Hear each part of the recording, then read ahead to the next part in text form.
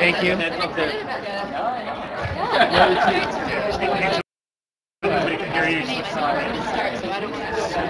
Excuse me, everybody. Excuse me. We're about to start. I'm gonna give this one here to Leah Hendricks. Well,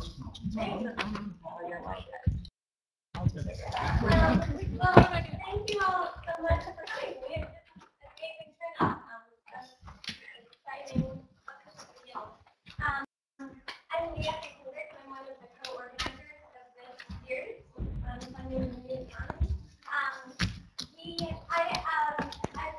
If you were about how the series came together, I am part of the Foundation right next door, and have been involved in and I've always been interested in the hi, and we're being like web live streamed, so I guess we should use the microphone. So I've always been, interested in the economy as kind of the issue that underlies a lot of the other issues that we're trying to get at through philanthropy. And after Occupy, I think it became clear for a lot of people that economic inequality is one of the biggest challenges of our time. And it seemed like there was almost a cultural shift after 2011 and 2012 to the question of what are the solutions then? Like how do we find structural solutions to this problem of economic inequality? And so the conversation about the new economy just started popping up everywhere, and organizations started changing their names to the new economy. There's the New Economy Network that Sarah Stranahan was involved with, and then the New Economy Institute and Institute for New Economic Thinking and the New Economy Project, and everybody has their new economy thing. And I had gotten involved through Brendan Martin in the working world. We had jumped into this factory buyout in Chicago where workers were taking over their window factory and created a New Era window cooperative, and had joined the board of the New Economy Coalition. But I was really interested in what philanthropy was going to have to say on this topic. And so Sarah Stranahan and I came to Philanthropy New York and said, who's having this conversation, and what other foundations are involved with this? And they said, well, we think there are some, but nothing has really been organized around it yet. So why don't you go ahead and create some space for that conversation?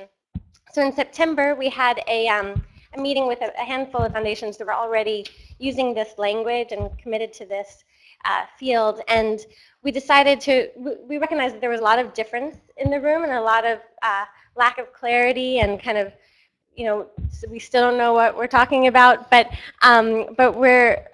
we thought that that's okay. That's really a good thing, that there's something here that a lot of us are grasping at from different angles. And so why don't we go ahead and create some ongoing space to continue the conversation? And we decided to set up a series. This is a 6-part series with one session every other month, and where each session gets at the question of the new economy through a different lens. So we're doing economic democracy, or kind of the corporate side of things, work, finance, money and politics and democracy, food, and climate. And with the thesis that all these things are tied together at a deep structural level, and that the idea of the new economy gets at them. And so I just want to thank everyone so much for helping to co-organize this. This has been a super collaborative effort. And so I want to really thank Eddie and Jose for organizing this session, and Philanthropy New York for hosting, and to all of our speakers. And also note that you all have lots of papers in front of you. The Edge Funder Alliance was also a really important co-convener for this. And they're having a conference in May that will get at these issues in more depth. And the Sustainability Funders group has a new economy discussion group. So if you also want more email interaction about this question, you can join you can sign up for their listserv outside. But I'll go ahead and hand it over to Eddie to kick us off.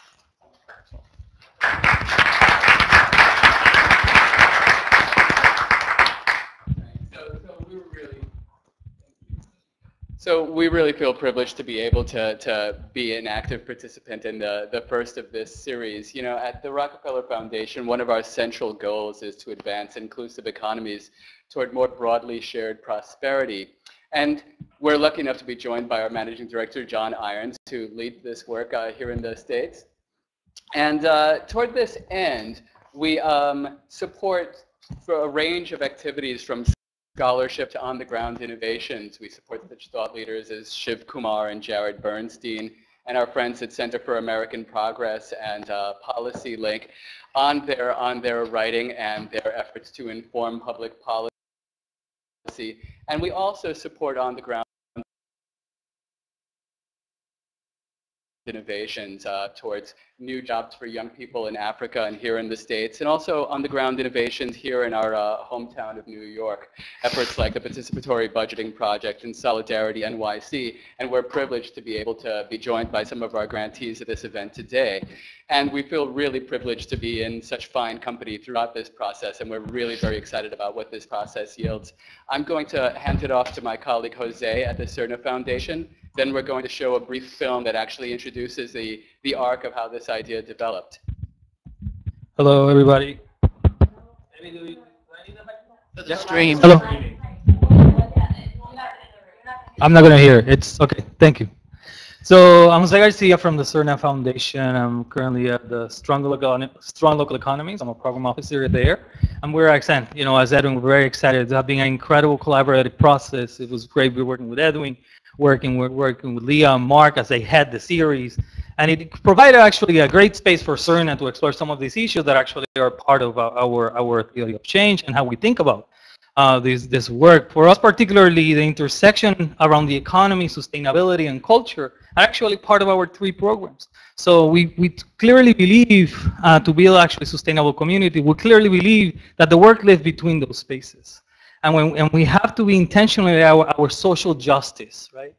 Frame that have to be kind of like the underlying work around that. And for the strong local economies particularly, we're working, we want to increase the prosperity of this nation. At the same time, we're actually creating quality jobs, and we create mobility as we're doing this work, right? And as we do that, we know that the low-wage sectors are the areas that will be increasingly part of increasing part of the economy.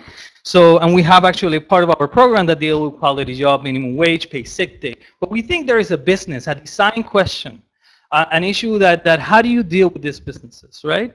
That could be part of it. And that's what we're exploring a double, triple bottom line type of businesses. That's what we think that to augment this vision in which businesses are line to line with human and the environment is a critical part of the equation. That we want to create a vision where there is not an oxymoron to talk the economy and to talk about people and to talk about the environment and businesses, right? And that's what we're exploring different type of alternative business structure. That is the B Corp, that is the co-op, worker co-ops, and ESAPs and others. And how do you create that infrastructure? And that's why we actually were involved and very interested not only in this area, but how all these work together to create a new vision of how the economy works. And with that said, I think we now have to present the movie, which is actually a movie that was done actually for this series by the Edge Funders Alliance. They actually, I think, is a great encapsulation of what the series is about. So with further ado, I will leave you with the film. And I just want to let our live stream viewers know that you can click on the link above to access the video we're about to show.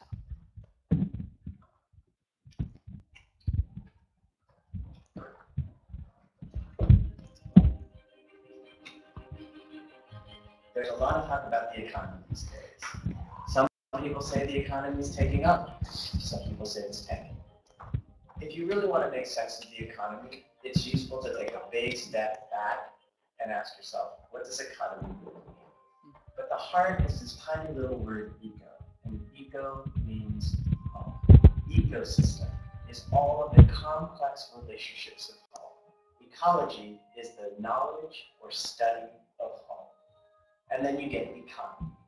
Economy is simply the management of home. So there are 3 basic pillars that are true for all economies. You need resources. You need land, air, water. You need the living world around you. The second pillar is you need work. You need labor to combine with those resources to produce them.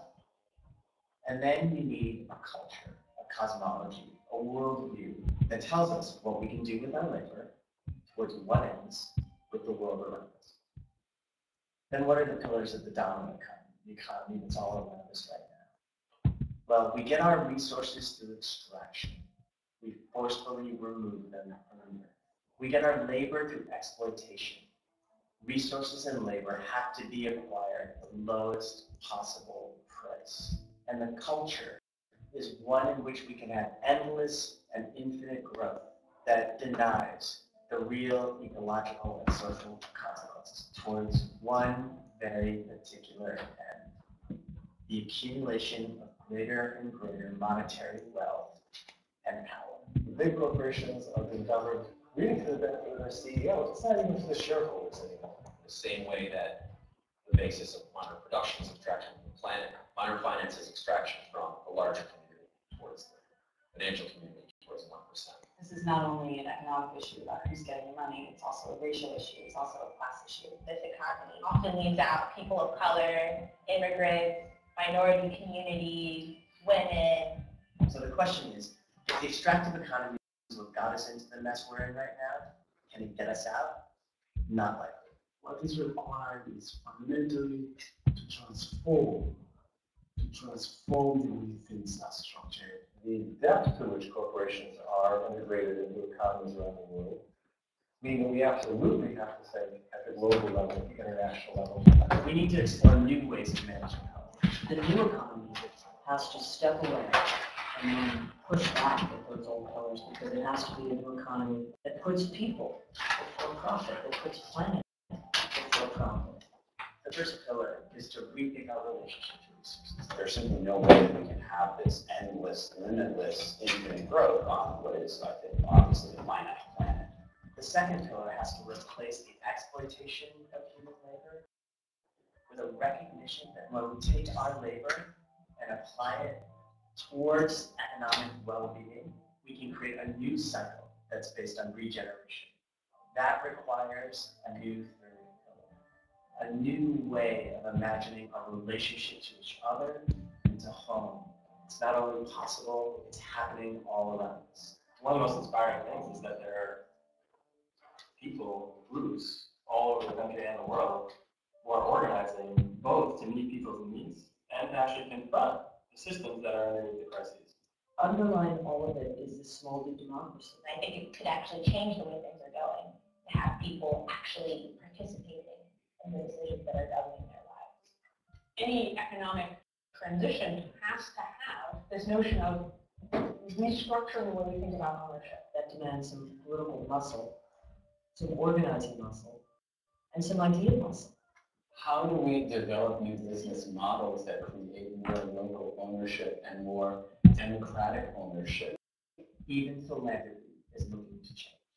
The greatest task philanthropy has is not simply to give to what exists, but to reimagine what is possible. The most basic thing we're talking about is human consciousness, not in the sense of self-awareness, in the sense of how we behave, how we think, how we understand the world, and how we form relationships. And the extent that we start transforming those understandings and those relationships, that's part of forming the new economy today, here and now. By looking at how we live, we can find how we can live better, more interconnected lives, and simultaneously invest in and build the economy we know we need, and maybe even be happier for it.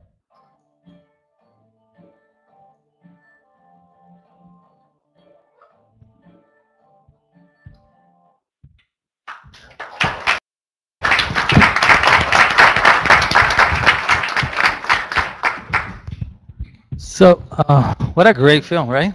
It's like, I'm actually get excited about this general idea of what is actually possible, right? And reimagining the possibility of with our creativity. So, around any type of question that we have around the, strategy, we can do it on the Q&A from Edwin or I. But now I will go to actually for the fun here. And I'm so excited to have such an incredible moderator and of course a panel. But she's a a best-selling author, a broadcaster. She is a Strong Local Economies fellow at Jazz Magazine. She's contributed to the Nation. She hosts a lot of Flounder show at Grid TV. She writes, for being MSNBC. I mean, what can I say? She is the moderator to have in a panel like this. And thank you so much for having you here with us. Thank you, Jose. Great to be here, and great to be here with all of you. I'll just step up for a second. I don't quite know what the cameras are catching or not of our live stream, but I want to also welcome our live streaming audience at home, and all of you to this extraordinary panel. It was an amazing film. Thank you for the people that made it.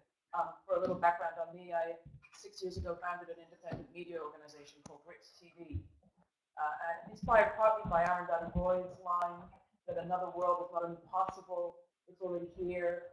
If you listen, you can hear her breathing. And Grit TV was really founded with the notion of listening carefully to that breathing and giving meaningful attention to the people we call the world's most important marginalized experts. In our collaboration with Yes Magazine, courtesy in part to the Surdner Foundation, we've launched a new reporting initiative called Economies, which is taking me all across the country and my team as much as possible across the country to report on initiatives that are building right here and now strong local economies. We started by talking to people here at home and then writing about here at home in New York City about what's possible and talking with, among others, Jurman about the extraordinary initiative around the Bronx Armory that he and his colleagues have been part of. I then have been very heavily involved in covering the story of the New Era Windows factory in Chicago. I was just in Chicago looking at this extraordinary worker-owned cooperative that's hoping to keep jobs in an underprivileged part of Southwest Chicago. And then inspiringly and also sadly, I just literally came back from Jackson, Mississippi, where I got, I think, one of the last interviews with Jackson's incredible mayor, Chokwe Lumumba. If you want to know more about somebody who is really putting into place a new economy and putting it into place with social justice first and foremost on his mind. We've transcribed the whole interview and it's available at Yes Magazine, and there's more to come on that. So I couldn't be more excited to be here with this panel as we talk about what might an inclusive economy look like. We certainly don't live in one, so what might one look like? What will it take to build such a thing? Who do we think is going to do that building? And how can we, the rest of us, and especially people with some resources, do to help? And we have, as you can see, a panel of experts who could each talk on this for an hour themselves, but I've asked them to be generous and cooperative. And instead, we're going to frame this as a conversation, and then we're going to talk for probably an hour, hour and a quarter, and then come to all of you for questions and continue the conversation as a group. Kelly Terry-Sepulveda has been an extraordinary leader up at the Point, about which she'll tell you more, community organization in Hunts Point. Andrew Kasoy is with B Lab, which is the nonprofit behind B Corps. Melissa Hoover is with the U.S. Federation of Worker Cooperatives and really has a kind of national perspective on what's going on. And Yoman Nunez is, well, I met him as I was doing the story about the Bronx Armory, and found out about the Bronx Cooperative Initiative, development initiative that he's a part of. It comes directly from his experience in community organizing into an organization dedicated to how do we actually build economic power in a community. So let's start. Why don't we start with you, Yoman? Talk a little bit about what your work is today and how you see it relate to this question of building inclusive economies. Sure. Thanks for that, Laura. So BCDI, right, the Bronx Cooperative Development Initiative, is an effort that really started from frustrations community organizations have had with how economic development processes are realized in their communities and how you don't get the benefits, the returns that we believe we deserve. And there's a lot of sort of tension-filled economic development fights that go on in the Bronx. Between Kelly and I, we could probably talk about just that for an hour. But at some point, the way economic development is done in our communities, a few of us came together and realized that we're just always, it's set up for us to always be in an adversarial position, right? Someone else outside of our community has some big idea that's going to make $1 million, comes in and tries to convince an elected official and a few other people to implement it. And then we have to vet the idea on our own. And it's always that we don't see the benefits that we deserve, and then we fight the project. So really, we came around to try to figure out what can we build, what is the infrastructure we can build in our communities, where we could be more proactive. We're not automatically in an adversarial position to development, but in a more proactive position, and to build an economy that's not extractive, that's not exploitive, but an economy that's generative, that's resilient, that reflects our values. So, you know, that's in a nutshell what we're about. I don't know if there's anything else you want me to get more specific with, Laura, but right now what we're really looking at is this idea of import substitution and cross-sector network building. So we've really learned and we're inspired by an experiment that happened in Spain, in the Basque region, called the Mondragon Corporation, which we all definitely should know about. And if you haven't, please just go research. And that what that experiment demonstrated to us is the incredible power of a network, and what happens when you have a multi-sector sort of stakeholder table coming together, coordinating and democratically developing a local economy. The next thing that really inspired us was this idea of import substitution, and it really inspired us in the Bronx, because the Bronx, although it's the poorest urban county in the United States of America, we have incredible, powerful economic infrastructure. We have the third largest business district in New York City, right? Fordham Road. Fordham Road itself also sees as much foot traffic as Herald Square, right? We have, and that's not our only successful commercial corridor. I can name 4 others easily off the top of my head: the Hub, Westchester Square, et cetera, et cetera. So it's not that we're incapable of generating wealth. It's that it's all flowing out elsewhere. And we need to develop mechanisms to capture it, and not just capture it and replicate what we've seen all along, but capture it in a way where it's distributed equitably at its creation point. And I think that's why we're really inspired by, and our principal model that we support is the worker-owned cooperative, because it doesn't just do that, but it also reflects our values around governance and how we should have shared governance as well. But you know, that's what we're focusing on. I think that's what folks in local poor communities of color should be focusing on, and I look forward to any other questions. Let's go to you, Andrew. You're taking on the business sector part of this. What does B Lab and the B Corp do? Does anybody? How many people have heard of a B Corp? Just so I can kind of like. Okay. So I'm one of the co-founders of a nonprofit called B Lab. We started about 6.5 years ago, and the focus of what we were doing was basically the idea that we looked around and said 80%, 75 or 80% of GDP in most economies comes from the private sector. So wherever you are in your view of capitalism or the role of business in society, one way or the other, if we want to address some of the big problems that we face, business is going to have to play a role. And the question is how we facilitate that happening in a more systemic way. Because right now, sorry, can you grab this? Right now, that's quite rare. No, it's all. Right now, it's pretty rare, and it's rare for a bunch of systemic reasons. One of them that was pointed out, I think, in the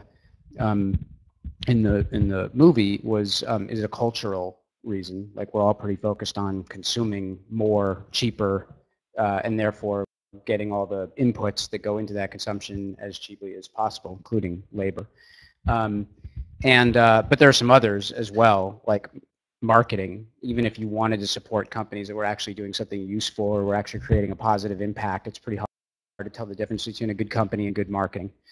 In fact, lots of big companies are plenty aware that people actually would like to work for a company that has some values, that's trying to create a positive impact on the world, and they're plenty aware that that consumers would rather buy from companies that they can trust or that reflect their values. That's why so many companies, I mean, you can't open up a magazine without seeing just about every ad at this point has, windmills, sun flowers, solar panels, somebody holding some fertile earth, usually the person is in Africa or Latin America, and the commercial is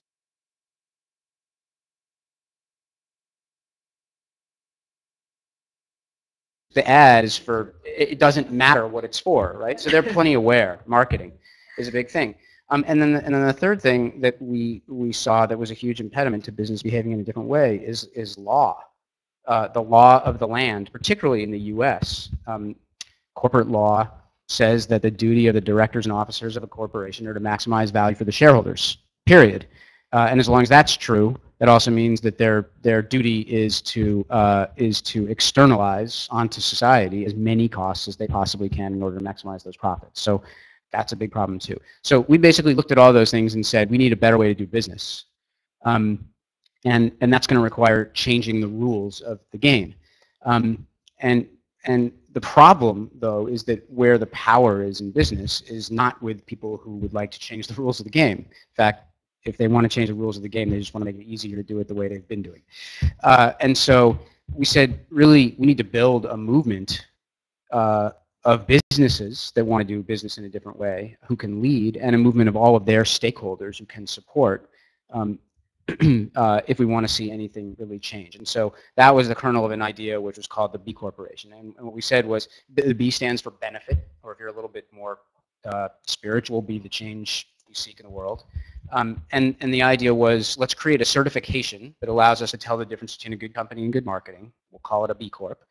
So that it sounds like official and credible and all that. It's not like a sunny, happy day corporation or an inclusive corporation. There's C Corps, now there's B Corps. And let's build a movement of those businesses so that they can, with collective voice, have an impact on changing public policy, on changing consumption patterns, on changing where people choose to go to work, and therefore what companies need to do in order to attract workers, and how they treat their workers. And that changes investment patterns, because you know, what matters in business in the end is how much capital flows to it from investors to allow business to scale. And so that's the basic idea behind the B Corp movement. We started about 6.5 years ago. Today there are about 1,000 companies in 32 countries around the world that are certified B Corps.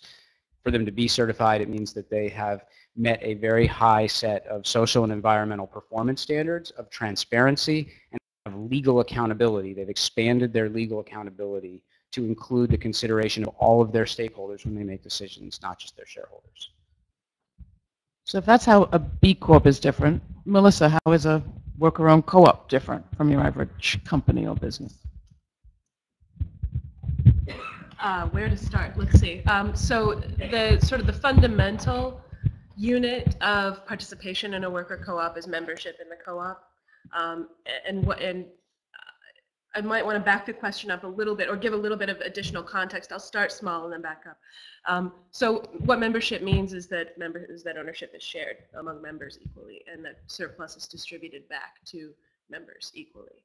And in that sense, it's an extremely simple mechanism. It gets complicated with democratic governance, and we're sort of considering the values and principles that also animate the cooperative form are fundamentally different from profit maximization values and principles.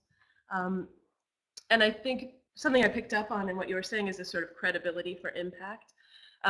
The story of worker co-ops is this sort of recent worker co-op organizing is this sort of ragtag band of misfits comes together to create a national organization, and and sort of then finds itself in the middle of a movement. And I don't think that's by accident, but that's, I think, the perception of worker co-ops. And so there has been this, Steve Dawson at Co-op Home Care Associates says, if you just keep doing the same thing for 30 years, you're on the cutting edge once every 30 years. And I think that's sort of where we are now. This recent iteration of worker co-op organizing is the cutting edge. And there's a fundamental shift in who's involved in worker cooperatives. And I've seen it profoundly over the last 10 years, but I think it extends further back into the 90s. And that is, in the 70s, a lot of democratic workplace organizing was by middle-class people looking to exit the mainstream economy and create an alternative. And what we're seeing in the last 20 years is democratic workplace organizing is done by people who want to enter the mainstream economy and on terms that actually create benefit and value within their communities. And so there's a demographic shift there, but there's also, I think, pretty profound movement implications. How many co-ops do you represent? How many are in your federation? Our membership is about 120 worker co-ops now. We think that there are between 300 and 400 worker co-ops in the country, although I'm guessing that's an undercount just because we don't know all of the recent organizing. And you want to give us an idea of what kinds of companies we're talking about? Sure. Yeah, primarily service sector, retail, care economy. There are some manufacturing co-ops, particularly in food manufacturing, and those are several of them are a vestige of organizing in the 80s around workplace buyouts, which sort of connects to the ESOP movement, employee stock ownership plans.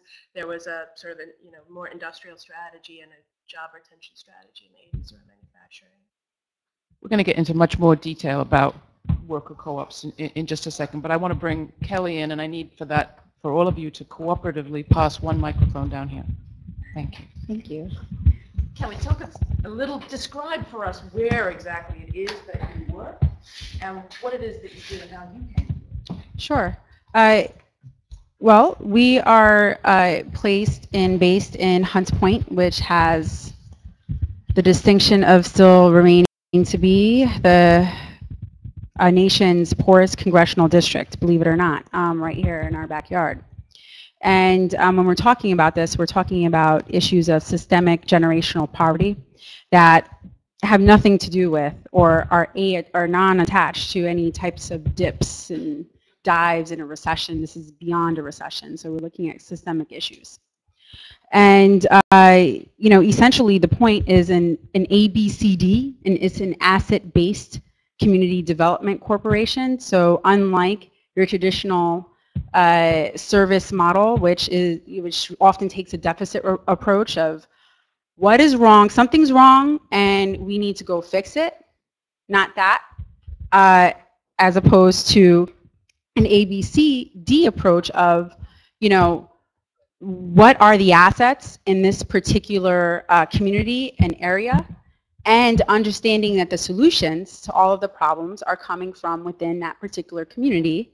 And the largest asset of any business is actually human capital, right? So there are people in the community. So it's, really countering, it sounds revolutionary, but it's been happening for decades and happens all over the place.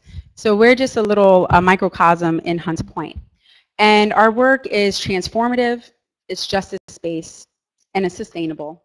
And it happens through 3 pathways of youth development, community development, and arts and culture. And if you look in the middle of that, that's our sweet spot, and all of our programs really combine and integrate all of those things, yes, at the same time. And it's very hard to separate one from another because we believe that it is an integrated approach that really creates the most sustainable impact and change. So our programs sort of fall in that sweet spot. They range from, a teen program called Action, youth empowerment project, all really aimed at creating a really staunch and vibrant creative class as a way out of generational poverty. And we do these things not in isolation, but we do believe in movement building. But in order to sustain and see the benefits of a movement, you need little things like after-school programs so that people can actually work and eat and the communities can thrive. So it is a simultaneous approach of micro, that is the day-to-day, the mundane, that we run a really good quality after-school program, that we run an excellent out-of-school time program, and that we do this on a consistent basis so that our community is resilient enough to participate in the macro conversations that we're also connected in terms of wealth creation and economic democracy. So by doing this mundane work on a day-to-day basis, we create the relationships and the trust of our community members so that when we're inviting them to an economic democracy workshop, all right, like what does that even mean? You know, what does that mean to someone who may not even have the literacy level to read that, right? But they come, and they come because of those sustainable relationships that we're developing with the consistent delivery model of these programs. So you have action. We also, women's youth empowerment programs, we also believe in investing in our young people in that we actually hire them. It's amazing. So it's not just about what, you know, come to our program because we have all this. It's also about a reciprocal relationship of valuing what they bring to the table as members of our organization. So they work with us, actually, and we pay them. And that's a direct way that we show our investors, like, hey, you invest in us, we're investing right back into the community. And then we also provide them with direct links. Like we put two groups of young people that wanted to start cooperatives through Omar Frieda's Green Workers Co-op Academy. And we will continue to do this. So we also encourage entrepreneurship and ownership as opposed to just assuming that they're going to be, you know, some, you know, a worker, that they should also think about being that business owner. And so I think... Talk a little bit more about the assets that you have. I mean, not only does it break down the stereotype of what exists in Hunts Point and the Bronx, but you are when we talked earlier, you talked about being able to draw on generational experience and understanding of the economy, some generational skills, and also, well, you have some other assets. You have a place. Oh, I mean, absolutely. I mean, we you know, we are adjacent to the Bronx River. We have a ton of natural resources. We're also home to the world's second largest food distribution center, and you know, the irony of that is that we have very little access to fresh food. I mean, this is the story of Hunts Point, and we have every single health disparity that you can think of. We also handle over 40% of the city's waste, and you know, so when you look at those ironies, you also see opportunity, right? So for how you can reimagine these particular economies that have already naturally found themselves in Hunts Point. So how can we reimagine the food-based economy to be generative and to include, you know, the folks in the community? How do you reimagine, you know, the waste industry, right? To be one that generates sustainable wages. And then also just the creation and the exportation of culture, you know, that the Bronx itself has created and exported into multi-trillion, gazillion-dollar industries. I mean, everywhere around the world. You know, how do you sort of still see that cultural sector as viable and as an opportunity that can be recaptured and sort of to create some wealth that stays in the community? I mean, all of these come with you know, what does that mean? Nuts and bolts. Well, that means nuts and bolts operating a theater. You know, having a space for culture to happen, curating shows, not just in Hunts Point, but looking at that, creating that cultural capital borough-wide, right? And then how do you recapture that? We're part of the Bronx Arts Alliance also, which for the first time tomorrow, there's going to be an opening at the Bronx Museum of the Arts because the Armory is finally having a Bronx Day. Go figure, you know? So things like that. And I mean, another threat that we talked about, is, you know, once you do well, you know, we can't rest too easy, right? Because once you create sort of a habit, you know, a really nice community, right? Okay, so we invest in like things like greenways and things like that. Okay, what happens? Property values, you know, rate, you know, the cycle. I'm going to say the G word, right? Because then that came up. Mm-hmm. So what do you do when you improve your neighborhood? And this is something that our teenagers actually are questioning us on. You know, they're like, well, you know, we created all these greenways and now we have trees and stuff like that, but am I going to be able to afford to live here now? And we can't safely say yes right now. And I think that, you know, this is something I'm very happy Laura pressed me on when we spoke. You didn't actually say the G word, though. The gentrification, yes, gentrification. I don't want to say it because... Yeah, which yes, Spike spoke at Pratt, which is actually, I'm attending right now too. So, so yes, the G word, and it's inevitable, and it's sort of, it has to be at the cornerstone of this conversation because in terms of wealth creation and ownership, right? I think traditionally we've thought about wealth creation and ownership in terms of housing only. And I think we've seen how detrimental that was, and that we lost almost all of the wealth that we've accumulated because of that, because it was so tied up just in home ownership. So I think that this new model is essential because it's giving us an alternative. Jay Kelly, and a fantastic graduate of the Grit TV Media Training Program, if you don't mind me saying. Give her feedback, because she was my coach. Let's come to you, Melissa, because I'm hearing, well, I was just in Jackson, and the mayor there talked about, Mayor Chokwe Lumumba, talked about we want to have urban renewal without urban removal. And the role that he was going to be able to play as not only a landowner, the city owning thousands of acres of land, but as an asset owner, in that the city had raised revenues to perform much needed public works, rebuilding the infrastructure, water and sewer, and he was going to use that money. He planned, his administration continues to plan to use that money to support locally owned businesses and low barrier to entry worker-owned co-ops and companies. It made me think about the relationship between policy and the people.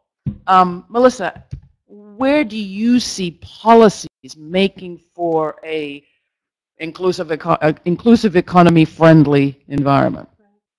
Well, I think policy is the critical next stage in the building or evolution of an ecosystem that's going to support shared ownership.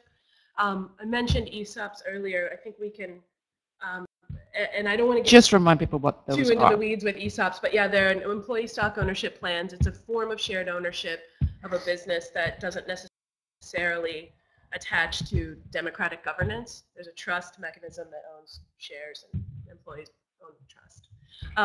And it's wildly successful in terms of broad-based shared ownership. And part of what ESOPs were able to do was get legislation written in the 70s that supported the form. So at the federal level, it's technically a retirement vehicle. And so I think one lesson we can take from ESOP, and now they're forever defending it, like, constantly. That's the nature of their policy work. But that's what happens when you get something that works and is valuable. So I think there's a direct federal and probably state and local level policy supports that can be initiated to support worker ownership. But I think I'm interested in thinking sort of a little bit more abstractly about it at an ecosystem level, not just how do we create more worker co-ops and how does policy mandate that or support it, but what kind of policies do we have to move to create the ecosystem that's going to allow sort of scale and flourishing. And I think we'll just take a couple examples because those are pretty illustrative. So Cooperative Home Care Associates here in the Bronx is working and has replicated a project in Philadelphia as well, home care workers. 25 years old, 2,000 employees. 2,500 now. 2,500, the biggest in the country. Right, the largest worker co-op in the country, looking to double in the next few years, actually. And part of that, that's entirely an intentional strategy in order to be able to survive in the industry, but also to affect the working conditions in the industry. But it's a fairly terrible industry, and it's the pay rate of workers is directly determined by the state reimbursement rate. So there's a policy there that you cannot responsibly create a worker co-op in the home care industry without engaging in healthcare policy, at least in that very bite-sized level, and probably with a broader lens. And then I think that the sort of other example that we can look at, Jackson is a pretty clear. It's so exciting because you've got a friendly city government, which we say, oh, if only we had a friendly city government, what could we do? And similarly, what's going on in New York City is I think has a lot of potential. If we look at Cleveland, the Evergreen Cooperatives, which I think most people are people familiar with the Evergreen Cooperative Project? Okay, it's place-based asset, anchor institution strategy to sort of leverage the jobs created by anchor institutions to create worker co-ops. And there's a lot more to it. But they could not have built that model without city economic development participation. And it wasn't that the city said, we're going to create a grant program, and you're going to get a staffer, and there are going to be city loans or zoning, whatever. Those things did move, but what they first said was, you're going to get a staffer. And then that person will help bring in federal money. We'll look at the various zoning pieces. We'll look at, what needs to happen for this scaled system to succeed. So that, and then one of the brass rings is procurement policy. And I think that's what the folks at BCDI are working on, is how do you move, if you think of anchors within a city as not just the private institutions, but the city itself, and this is the Jackson model, how do you move that purchasing to worker co-ops or shared ownership entities? Let's unpack that a little bit more. We just did a show with some of the participants in a New York City council hearing that took place last week. Extraordinarily oversubscribed, 2 rooms packed, city council meeting convened by Maria Carmen del Arroyo from the Bronx, who had heard this report from the Federation of Protestant Welfare Agencies be released and got all inspired about worker co-ops, convened this hearing and was basically asking, what does city need to change in terms of its policies to facilitate the growth of worker-owned co-ops that we agree can reduce inequality and poverty and lift families higher up towards economic stability. In terms of concrete changes, Andrew, let's start with you. What would need to change for B Corps? Or what did you need to change in this sort of typical structure of a company to create a B Corp legally? And then I'd love to hear from you, Melissa or Yeoman, on what needs to change policy-wise, concretely, to make cooperatives be able to apply for government contracts and so on. So on the B Corp front, let me start by saying that we sort of have tended to think about policy as kind of 2 different things. One is about corporate law, which is governed by states. So there's actually 50 different versions of corporate law in the U.S. And then we've tended to think about policy in terms of like incentives, municipal, state, federal. What are the kinds of things that will facilitate business being able to be done in a different way? So on the first part of that, what we realized a few years into our work was that there was a total lack of clarity about what's allowed under the law in sort of state by state, and particularly in the states that really matter from the perspective of mainstream finance, like Delaware. Many of you know Delaware is the home of corporate law in the U.S. Most companies aren't actually in Delaware, but they're all incorporated in Delaware, particularly if they've gone public or have venture capital or public capital. And so we realized we needed to actually create a new corporate form. The existing corporate form was structured in such a way and had so many people guarding it that we were never going to get anybody to change existing corporate law to say that all companies have to behave in a different way. And so we said, at least as a start, let's create an alternative, and people who want to choose that alternative can do so that we basically create a freer market at some level. More businesses and more investors can choose to do business in a different way. And then we'll see from there whether that can lead to, whether that can co-opt mainstream corporate behavior, or what you have to do next, how that maybe gets paired with regulation, or what examples are created. And so the way we did that was to say, we need a new corporate form. And we sat down with a bunch of lawyers, and we had them literally write out, if you wanted a company that was more inclusive under the law, that had to consider the interests of all of its stakeholders, that had to create public benefit in addition to shareholder value, what would it look like? And we came up with a few specific provisions that would be different than existing corporate law. The first one is that the purpose of the corporation itself has to be different. And so the Benefit Corp law, which is what it's called, the Model Benefit Corp Act, says that the purpose of the corporation is to create a material positive impact on society and the environment through both its business's practices and its profits. So that's like a different purpose to the corporation. Now, you can have a company with a different purpose, but if there's no accountability and no transparency about whether it's actually achieving that purpose, then it doesn't really mean much. And so the other provisions that have been put into the Benefit Corp Act are meant to sort of back up that purpose. The first one is about transparency.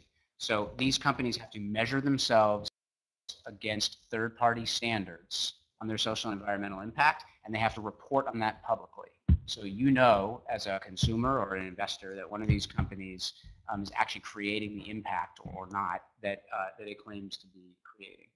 And then the third thing is accountability. Great to have a lot of information. If you can't do anything about it, it doesn't really mean much. And so just like you can sue a regular company for a breach of fiduciary duty, like if you think the directors or the officers are squandering the profits of the company, you can sue a benefit corp for failing to create positive social and environmental impact. And so it's those things together: purpose, transparency, accountability, are like the belts and suspenders that are meant to make that company actually do what it said it was going to do. Now, those benefit corp laws, that's just a new corporate form. It doesn't actually, the companies today don't get any benefits from doing that other than an ability to act in a different way if they choose to. And so the next, I think, stage in policy is to think about what are the things that would actually now incentivize more companies to incorporate that way, to choose to behave in a different way, and what would incentivize more investors to put their capital to work in those. And we can spend some more time on it, but I think there are procurement preferences, there's taxation of the corporation, there's investment credits or taxing income and gains on investments in those businesses differently than traditional businesses. And so there's a range, I think, now of policy opportunities to pursue based on using that new corporate form and those performance standards. Melissa? Well, as Andrew was speaking, I was reminded that we actually already worker co-ops actually already have a massive policy win. Yeah. That let's not be historically amnesiac. 100 years ago or whenever, the cooperative form was written into the tax code with us at the federal level with Subchapter T.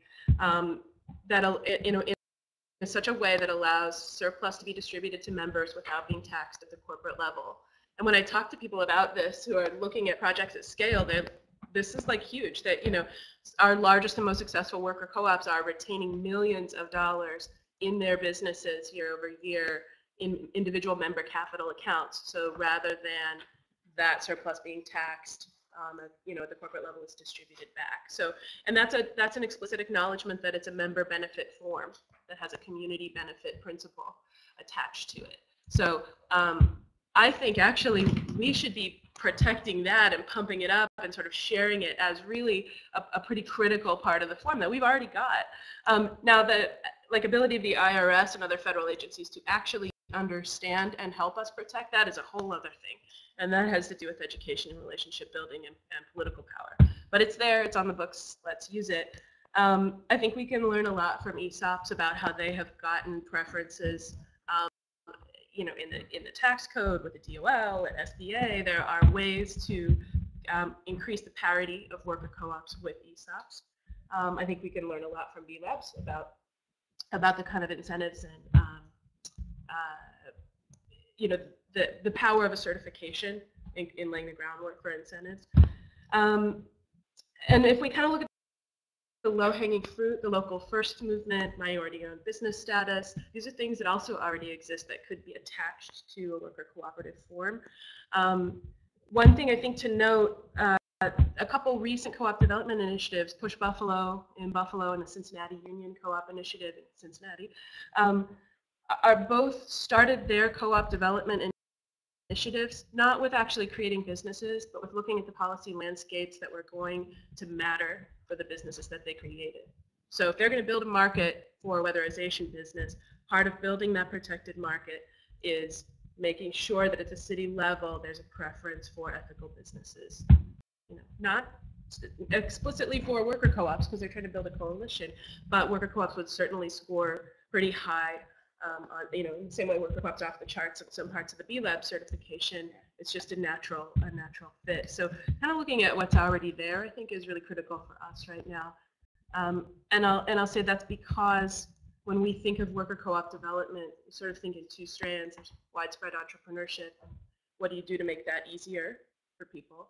But there's also this sort of development model, which is meant to address the multiple vulnerabilities in the workforce and in creating businesses and trying to build wealth.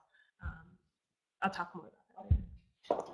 Yoma, we already have minority-owned business and women-owned business categories that are supposed to benefit women, women business owners and people of color. A lot of the co-ops that we're talking about are actually run by women of color. Why do you need more change from the city? And what do you need to change? Well, just step back a bit.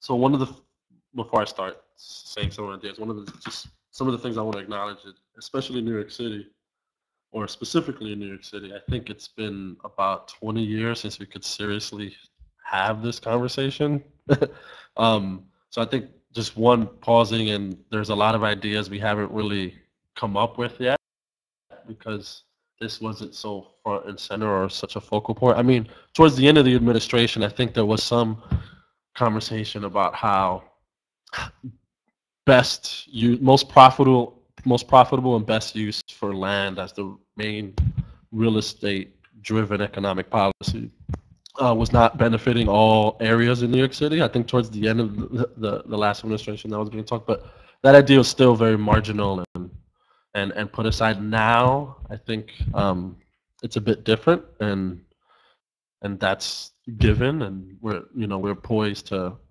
come up with real forward-thinking ideas. So one, I think there's just a lot of stuff we haven't thought about yet, and in this context, if we could bring and bridge and build real multi-stakeholder, multifaceted collaboratives, I'm hopeful that real forward-thinking ideas will be born from this. So I just wanted to say that,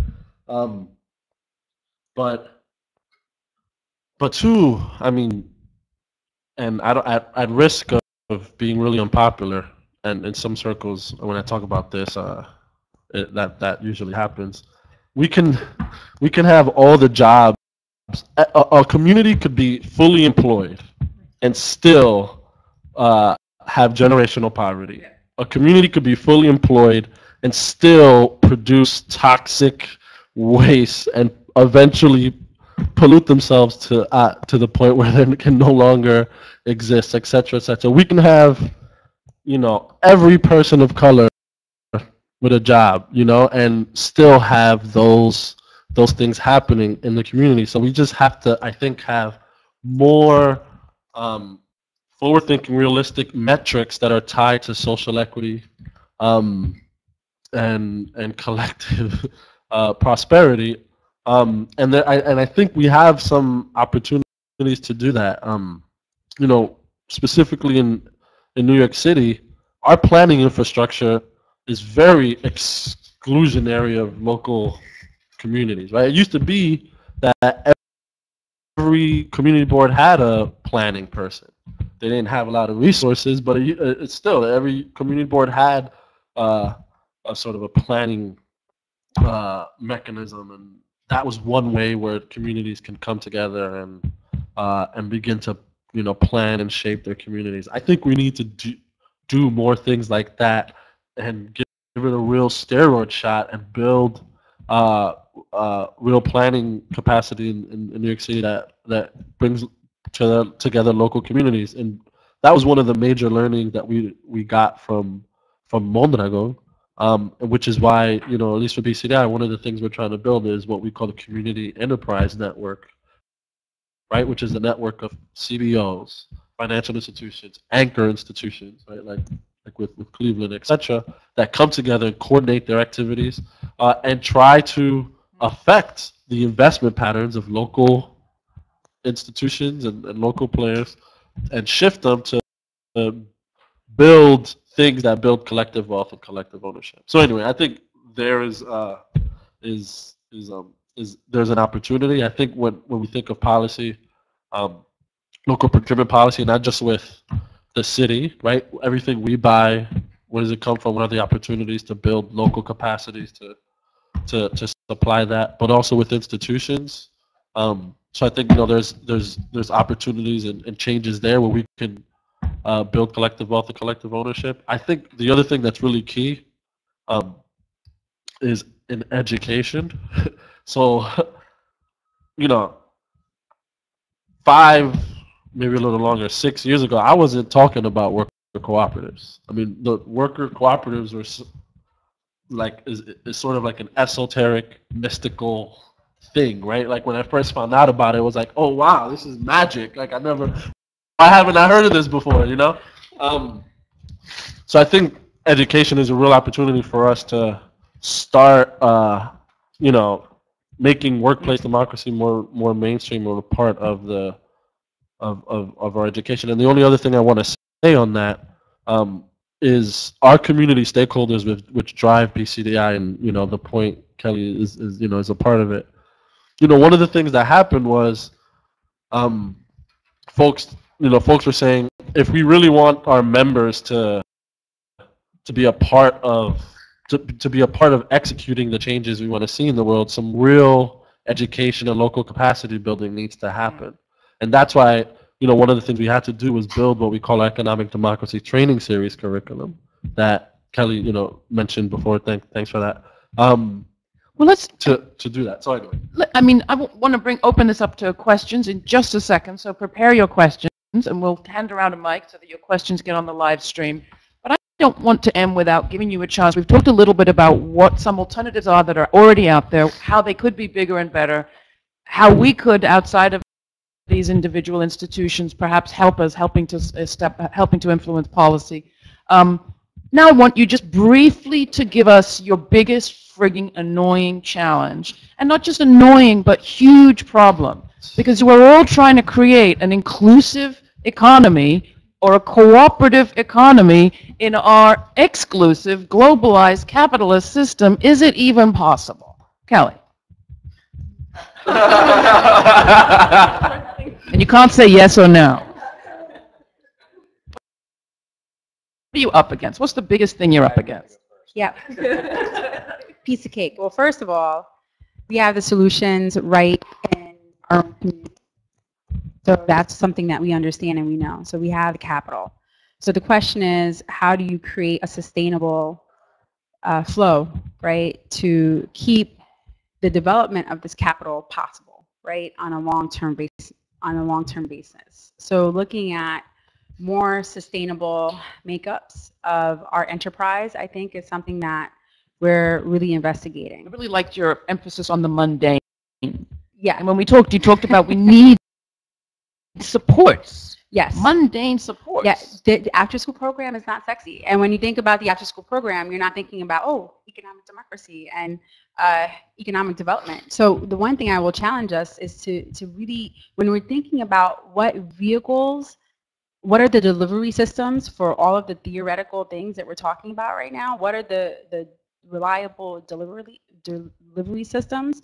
To think outside the box, to include community-based grassroots organizations. It's not just going to be an RFP from EDC that, you know, how does that get bid out?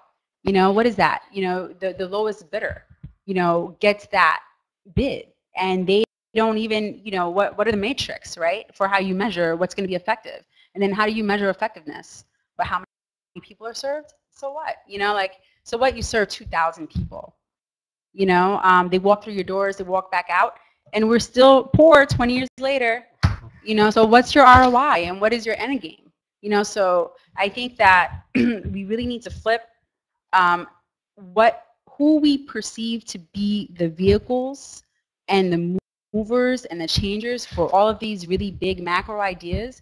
Who is best suited to actually implement these things? That's who we need to change who we think that is. And I'm going to say it's community-based organizations. And then one thing I want to hop on with Yorman, he didn't say right out that what we need to change is our city charter. Okay, well, we can do that. Andrew, then Melissa, Yorman, then we'll come to the audience. Gosh, this is hard. I think for us, the biggest challenge is, you know, we think we're trying to build a global movement to redefine success in business. So that means trying to figure out how to scale, and scale as a small nonprofit means trying to figure out how to move from, I guess I would describe it as basically retail to wholesale. So this is like, for us as an organization, the biggest question is how, you know, if we want to certify many more companies instead of 1,000, if we want 10,000 B Corps, and instead of 15,000 companies that are using our standards to measure and improve their impact. We want that to be 100,000 companies, so that we're having a much broader impact on companies trying to do something more useful. Then we need to move from retail to wholesale. So that means partnerships with lots of organizations that are working with businesses in communities, both local communities and global communities. And then sort of at the very other end of the spectrum, there's a huge risk, I think, in trying to scale a movement of losing all sense of like concrete, on the ground, local impact. And so for us, a big challenge is at the same time, whether it's through those partnerships with local organizations or through our own standards, is making sure that we're sort of going deep, building a bigger root system, and one that's actually having an impact on the lives of the workers or the communities where all of these companies actually do their business. Ewan, actually, let's have you come in here and give Melissa the last word.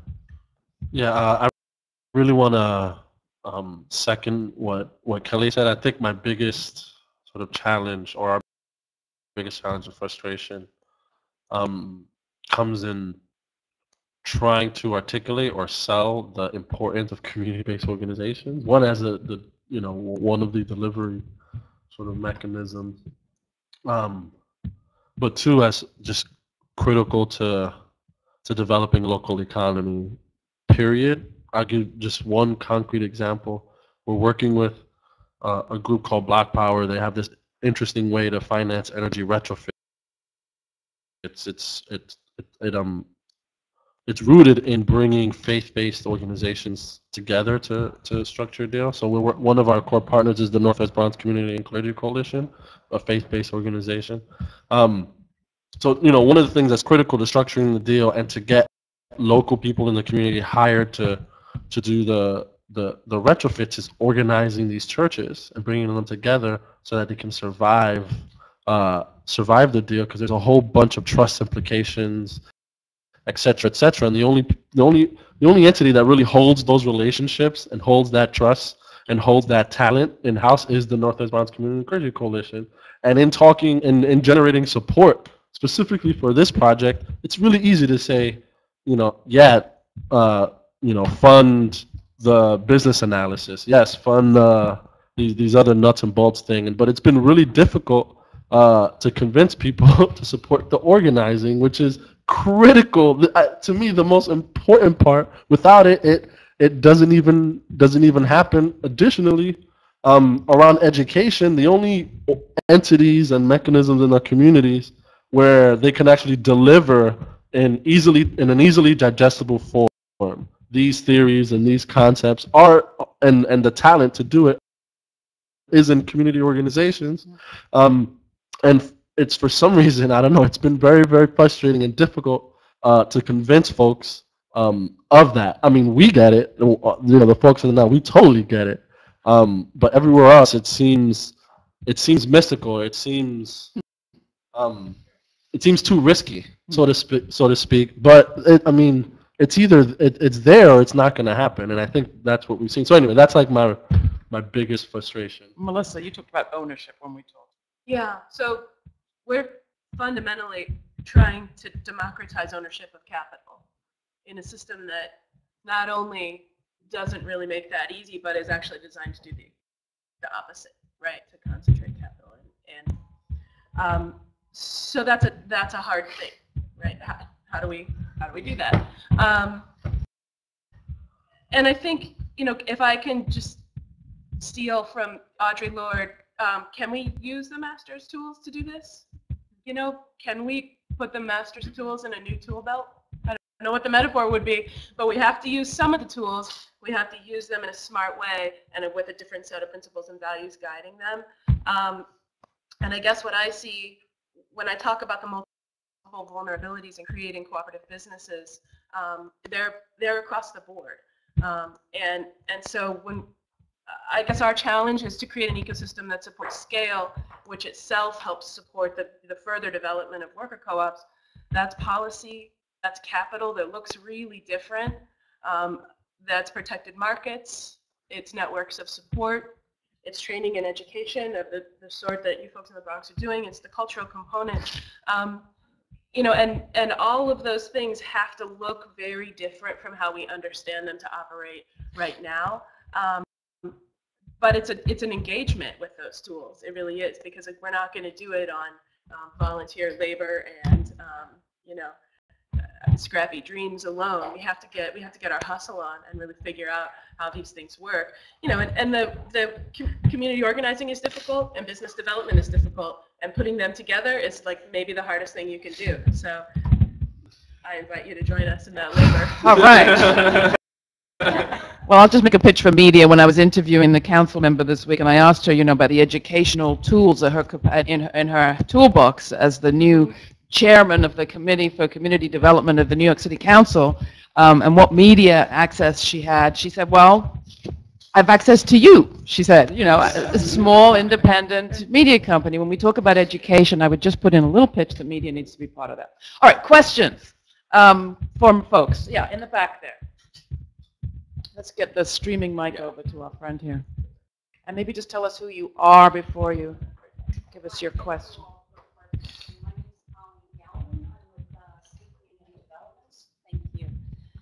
Before joining City in December, is this on? It just is going to the stream. Okay. You're not going to hear it amplified. I spent 10 years with the New York City Department of Small Business Services, so I wanted to offer a couple of practical suggestions on the procurement side, if that's appropriate. I hear your frustrations. I shared some of the frustrations, even, you know, working with procurement officers in the city's buying system. The current MWBE certification process is just not practical for what little I'm hearing. I don't know a lot about worker-owned cooperatives, and I'm really excited to learn more. But if you've got 50 or 100 owners, it's hard enough for someone with 1 or 2 or 3 owners to get through the process. So you want to talk to the council and the folks from the new administration about how could that process be streamlined for multiple owners, I think. Also, if there's any thoughts to local preferences, the city's subject to state procurement law, so those local preferences, I believe, would have to be legislated in Albany. There's a body called the Procurement Policy Board that meets, I think, quarterly. You need to get to them to change any of the specific rules. And another big frustration I had was, well, the city buys, what, $13 to $16 billion of goods and services every year? 16. So 30% of that roughly goes to nonprofits for human services. Because they're nonprofits and there's not the same ownership type structure, even if there's subcontracting opportunities, there aren't, let's say, MWBE goals or local goals against those contracts. So figuring out a way, and you know, you mentioned the home healthcare workers. That's a great example where a large nonprofit might get a contract for something like that. But what's their incentive to subcontract to a local company? So for what it's worth, I also think education is critical because it is such a complicated and frustrating process. Who buys what, where, and how are those decisions made? Another question over here. Maybe we could move a couple of mics around. Hi, good afternoon. I'm Larry Kleinman. I work with the Capaces Leadership Institute in Oregon. Happy to be here, and Kolu invited me to come. Thank you for that. So in all the presentations and comments so far, I haven't heard the word unions said. So I'm interested to know if any of the panelists have a take on where you think unions fit in the present and the future. And secondly, an area I work in a lot is the coming legalization of 11 million people, which, notwithstanding the politics of today, I believe, and many others believe, is inevitable. We've crossed over the tipping point. It's now just a question of how and when. So what is that going to mean? Also, where does that fit in the mix of the rearrangement of economic relationships? Great question. Who wants to respond? I can speak to unions. Do you have anything? Okay, well, and we'll tag team. So there is in a few different areas, and sort of at the beginning to be at the national level, there are some conversations around union worker co-ops. The problem, we'll start with the problem and then get to the exciting part. In the 80s, with the buyouts of manufacturing, unions got screwed, to be honest, and vulgar. Sorry. It was with worker buyouts, they weren't successful for the most part. And then, they were trying to do a lot of really hard things. So there's sort of this, within unions, and steelworkers in particular, there was this sort of like, well, we got burned, let's not try to do that, that didn't work. There's a new kind of generation of thinking, and the steelworkers are leading it around creating a union co-op form. So they have written some foundational documents, they're working on a collective bargaining agreement. There are a few initiatives around the country, Cincinnati's one of them, I mentioned that, looking at how you can sort of do startups or buyouts of unionized workplaces. It's at the early stages of thought. I will say the Mondragon Cooperative in Spain, which has interest in the US, is particularly interested in allying with unions because in their view, that's sort of the container for solidarity consciousness in the US to the extent that it exists on a large scale. It's in unions. And so, as they see the need for a cultural shift and that kind of the consciousness piece in developing democratic workplaces, they see it in unions.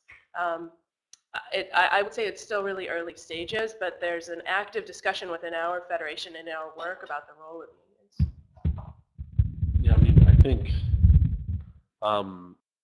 unions have built over a long period of time tremendous infrastructure for workplace democracy. So, for example, the largest worker-owned cooperative in the country is Cooperative Home Care Associates, right? They're also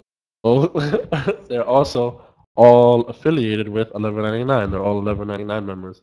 1199 is a core member of BCDI, by the way. And when you think about as a home care business, I want to impact the industry. I want to get the industry to be better. One of the things I think that's important and that can be leveraged with labor unions is the incredible infrastructure they've built in getting at policy changes and legislation changes happening in local, city, and state and federal levels. So I think labor has a huge role to play as far as advancing, solidifying, and building the mechanisms to sustain workplace democracy.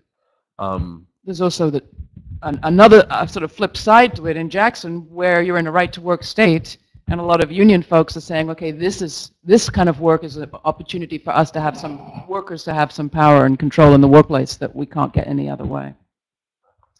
Unions also have a lot of capital and can drive a lot of things through their investment decisions.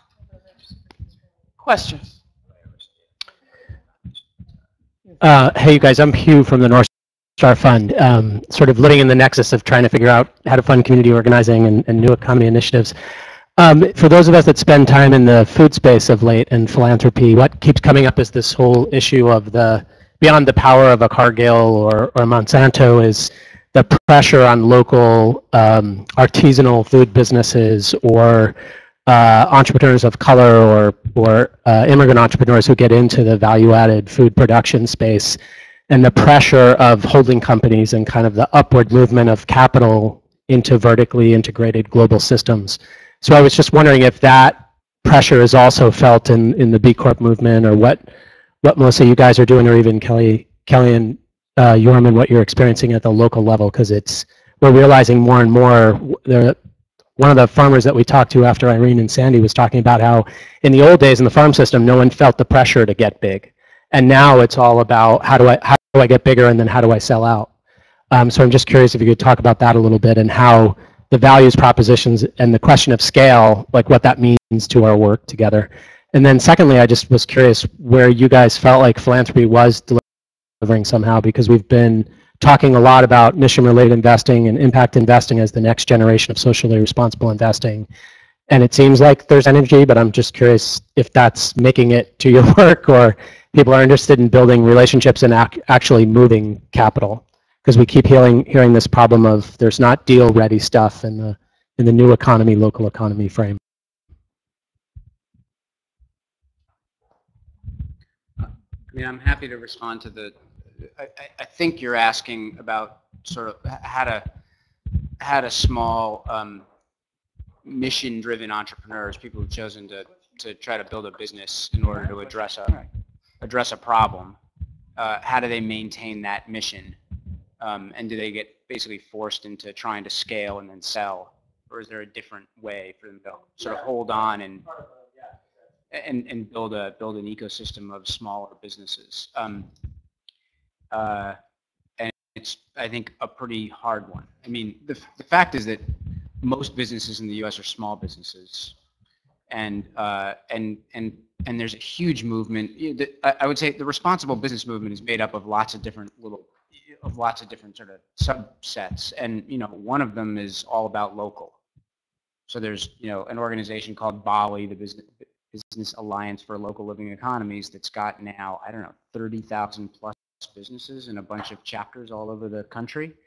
And their whole focus is all about local. It's about maintaining, small, like figuring out how to build small businesses that can maintain size, aren't necessarily trying to scale outside of the communities that they're in, but making those businesses healthy by driving local supply chains, local consumption, local job creation. And I think there's a decent amount of health to that movement because it's got because the stakeholders who support those businesses want to see that maintained. So the challenge is when those businesses, the people who own them, do decide that they want to scale, and then they're moving outside of those communities, and they have to attract capital. And I think that's the place where they tend to suffer the most. Is if they're going to sell out to a big company, Unilever or whoever, or if they're going to try to bring in, private equity capital or eventually be able to go public, then that's where a lot of the soul and the mission goes away, and that's part of what we're trying to address with companies being able to become B Corps. One thing I would say that has been interesting to me to watch is there has been, there was this long history of like Ben and Jerry's selling to Unilever, and there's a long sort of set of tales of woe of these sort of mission-driven businesses selling out. And I do think that there's a more sophisticated next generation of entrepreneurs who are figuring out how to raise mission-aligned capital and even sell and take some money off the table. It's not the worst thing in the world for people to actually make some money in their lives, but do that without the businesses selling out. And like the legal forms are one way of doing that, but I think so is some of the transparency, where they basically force it on the buyer or on the investor. They say, great, you want a piece of this business, then it's going to be a benefit corp. It's going to be transparent about its social and environmental impact. I'm still going to be a shareholder in it, and so if you decide to try to throw all that stuff out the window, I'm going to rake you over the coals publicly because all that information is transparent. And interestingly, I think some of those companies, Campbell's just, I'm sorry to go on, but one last point. Campbell's just bought a company called Plum Organics. It's a baby food company, which was scaling really quickly. Campbell's decided at the time of the acquisition, instead of just folding this company inside of Campbell's, to make it a benefit corp and hold it as a separately wholly owned entity. And they still have an objective of scaling it and all that stuff, so we won't be like too idealistic or naive about the objectives. But it was basically, I think, almost like a statement of like, save us from ourselves. Like we want this business to maintain its mission because that's what attracts high quality employees to it. That's what's going to maintain its loyal consumer base. And so they decided to hold it that way. And the entrepreneurs who had built the business were part of forcing it to do that and like helping them to realize that's what's going to create value. So there are some stories of people going the other direction. In the first of the Economies series we're doing with Yes Magazine, I wrote about Mark Tilson up on the Pine Ridge Reservation, started a company, the Tonka Bar company, that was growing in size, and at that point decided, well, if our mission is to keep resources on the reservation, we're going to sell this company to the owner, to the workers. We're going to create a cooperative. It can go to whatever size it wants, but it's going to be cooperative, and he's getting help now from Democracy Collaborative and others to make that happen. Hey guys. So I wanted to ask a question that was sort of specific to this community. I mean, so much of what we've been talking about has been sort of what the city can do or what the corporate community can do. But what can the philanthropic community do, whether it's through the nature of our investment or through the leveraging of the social capital that we have out in the world?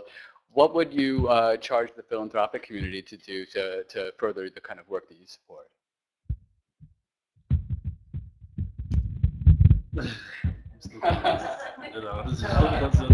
Come on now, you're all prepared for this question. This actually I'll go first and then, because I've been preparing for this question. Not that you haven't, but I've been thinking about it a lot. And I think to the questioner about MRIs and PRIs, I mean, so if we're thinking really about not structuring co-op development as one-off projects that get dumped into an unprotected market with less capital than they need and undertrained, if we're talking about not doing that, then what we are talking about is mobilizing significant resources to support large-scale projects. And by scale, I don't necessarily mean like size of enterprise. It can be a scale network, you know.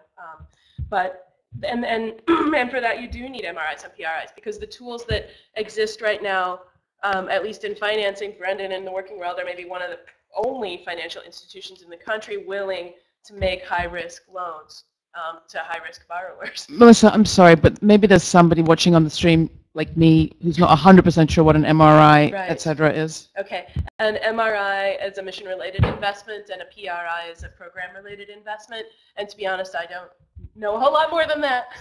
So I, you know, if people do want to speak to that more granular detail, I think it's important. But I guess what I want to say is there's a role for mitigating risk that foundations can play. Financial institutions can only take on through, you know, because of regulation and because of their own, you know, operating pressures, can only take on so much risk. And when we're talking about trying to build shared ownership and democratic ownership of capital in poor communities, those resources have to come from somewhere. And so, you know, whether it's first loss capital on risky loans, whether it's, you know, investments in infrastructure, I think thinking at an ecosystem level is where philanthropy should be around this stuff. You know, and then, you know, secondarily, I think the funding of the kind of work that will help create the protected markets and the policy changes that will support co-op development, I think it could be helpful. As you know, new economy, Laura and I were talking about this earlier, is a very general term. We're focusing in on it, I think, but it could be useful. I'm not suggesting everybody put all their eggs in the worker co-op basket, but it could be a useful lens for focusing some of the policy and media work of new economy organizations to say, well, this is a thing that we can sort of get behind in a concrete way. Kelly? Yes. Beyond funding us. Okay. But no, seriously. So there's a paradigm shift that I acknowledges in process, and many of the investors here, you know, are familiar with us. And the way you're creating your investments are they're multi-year investments, right? And the ROIs and the SROIs that you're looking for aren't necessarily tied to like an annual fiscal year, nor are they tied to, you know, a metrics that is looking at, you know, scale, right? So in terms of you know, looking at, well, how many are you serving, but, you know, what are you doing with who you're serving as opposed to how many, right? And I think that, you know, also just as I said before, putting an emphasis on thinking outside of the box in terms of non-traditional delivery systems for economic and community development policy and initiatives, I think is also critical, you know, because you also have to think of not only, you know, up here, which is what the methodology is, right, whether it is a worker-owned co-ops or whatever, but you also need to think about your target audience and who's closest to that target audience. Because you can put all your eggs in the basket in terms of a wonderful organization that is all about, you know, the what, but in terms of the who, they don't have any relationships, so they have no context. So by the time, you know, you invest in them, by the time they figure out that they need to partner with the community-based organizations to get to those relationships and then not pay them, right? Because this is what happens. This is what happens. We will always do the work because that's what we do. And whether or not we're funded or we need to operate at a deficit or, we have to take pay cuts to survive, like we're going to survive because that is our mission. And when we get called upon to connect larger initiatives, like I'm thinking about like the rebuild by design work that's actually happening in terms of resiliency even. Like you need local stakeholders as a part of that recipe. So I say partnerships, but also thinking about putting a value on that as capital. So, funding those partnerships and really understanding that community-based knowledge should be also, valued in the marketplace of ideas. That's that ecosystem. I mean, that's a critical part. To add one other little layer to the Jackson story, the mayor was able to raise the revenue for the public works through persuading even his base of low-income African-American Jacksonians to vote for a sales tax.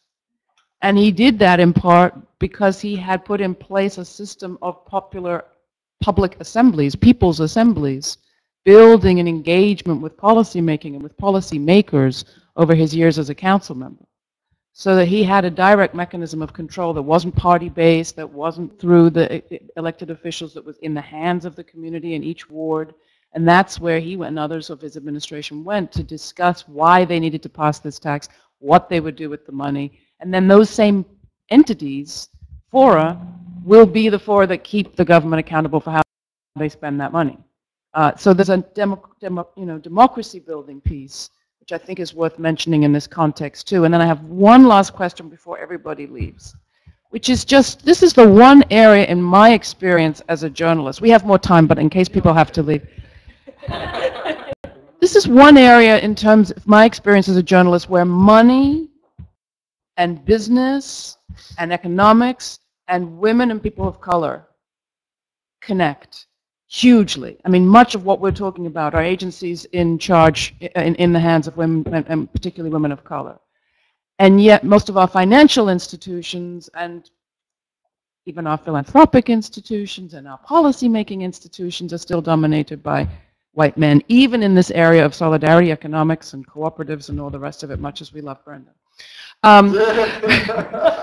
He's heard me say it before. What gives? What difference does race and gender make in all of this? And how do we build on what's great and diminish what's not so great in those dynamics? I had the last hard question first. I obviously have a response. I mean, yes, that matters. I think, one of the, I'm not sure exactly what you're asking, Laura, but I'm willing to say whatever. I'm not scared. One of the framework that BCDI uses to sort of hold everything that we're about and everything that we preach is economic democracy. And economic democracy is about local stakeholders, right, owning and democratically owning and democratically governing, right, the assets that make up, their local economy. And oftentimes, when we talk about the economy, people talk about it in sort of class terms, rich, poor, et cetera, et cetera. But one of the things that we try to put front and center, because it matters, is race and gender. And the what's the best way to say this?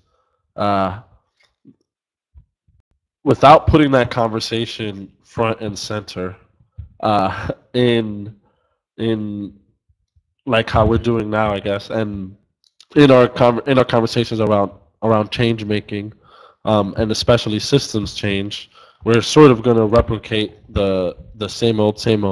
So the only other thing I'd want to say is maybe that conversation is not happening here or in places here, but most certainly in the community organizations that we work with, and in the communities that we work with, that conversation's sort of front and center is important and not ever is always spoken about.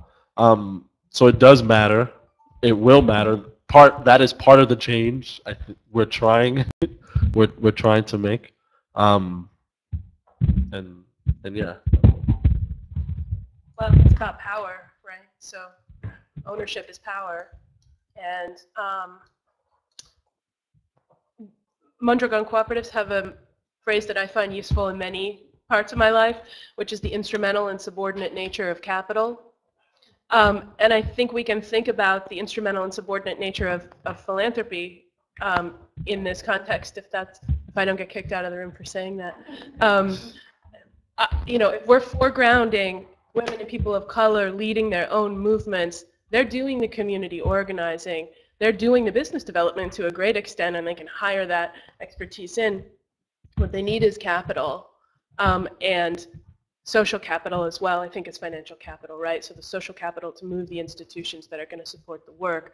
But I think it's really important to sort of always foreground that what we are talking about is power, and we're talking about community power and the power of people, not only to sort of change their lives and own their jobs, but to be players in the local economic landscape.